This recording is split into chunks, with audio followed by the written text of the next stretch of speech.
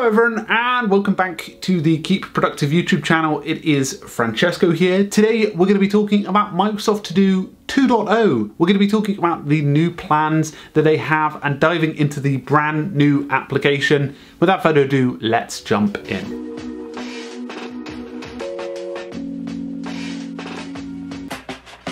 So, as you can imagine, Microsoft To Do have been working hard. They did send me a beta version that I was testing, and obviously there's a few design changes in this application. They've also added a few tweaks to security. I believe you can get two-step authentication now. But we're going to give you my sort of first impressions of Microsoft To Do 2.0, although I've already sort of played around with it a little. Now, as you can imagine, there's offer to turn on notifications, and I'm going to say no to that. But as you can see, it's slightly different. So it's going to bring in all my stuff here. You can see that some of the iconography is a lot cleaner, a lot more flat design.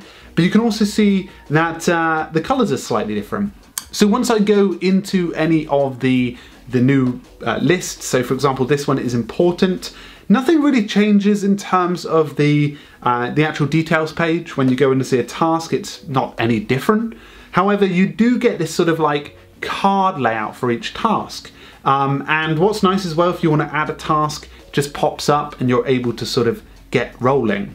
Now, some of the things that they've done is they've added a few different backgrounds, which makes it a lot sort of brighter. So you've got a more color range. You can also add what's called a photo.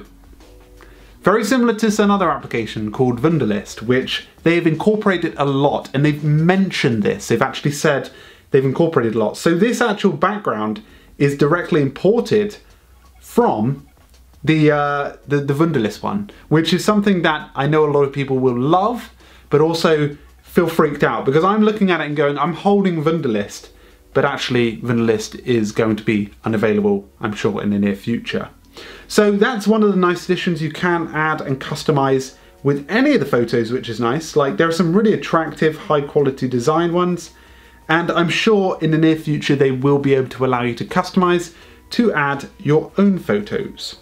Now, it's the same across the board, so you can design any of the pages to meet your needs. I really like the new color design, and the headers look a lot bolder and a lot bigger.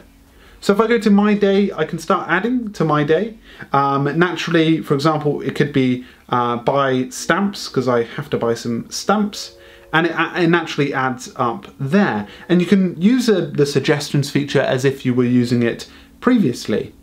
Now, as you can imagine, this is really a little bit different on the Mac version. So take a look at the Mac version, it's a lot cleaner. I think that and the Windows version as well, I think the photos look a lot better. They've announced that dark mode is coming to iOS. It's available currently on all other devices, minus iOS. And they've really pushed on Wunderlist.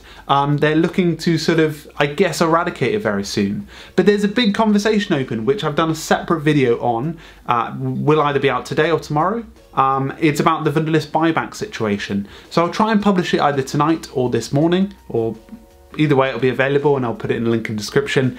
But whether the old founder of Wunderlist actually goes and buys back Wunderlist, or whether they just leave Microsoft To Do to be the sole experience. Anyway guys, hopefully that was a brief overview. I didn't want to touch too much, but hopefully it gave you an idea of what's new in 2.0, or what's new in Microsoft To Do.